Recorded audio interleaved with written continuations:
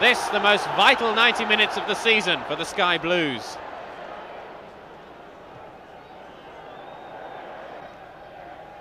Huckerby, good turn, and Love, another good turn, and one more.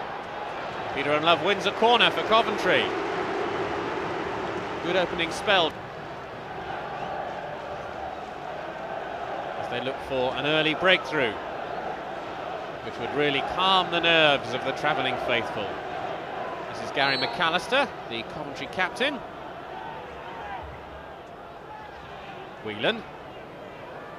McAllister again. Dublin! It's there! And Coventry have taken the lead after 13th goal of the season. He was left alone by the Tottenham defence, and Coventry have made the perfect start. Although the celebration amongst the players is, you have to say, a little muted.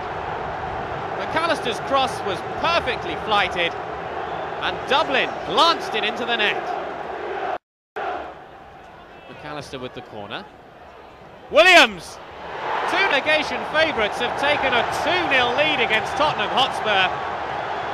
That's only Paul Williams' second goal of the season, but he took it well. And yet again, Coventry have scored from a corner kick taken by Gary McAllister. Williams just in ahead of the Tottenham defender. A minute brought virtually everybody back for this free kick. Sheringham looks as though he's the man to take it.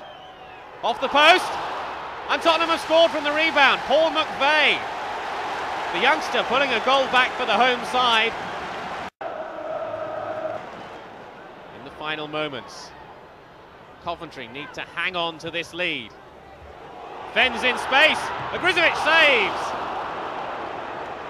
And Gordon Strachan just can't bear the tension of these final few minutes. As the referee brings to an end this game, the fans know that Sunderland and Middlesbrough, that's for certain. Many radios tuned in, I'm sure, to hear the results from around the country. And now Dion Dublin knows, Brian Burrows telling him there. And Coventry City's tenure in the FA Carling Premiership will continue. An absolutely incredible result here this afternoon.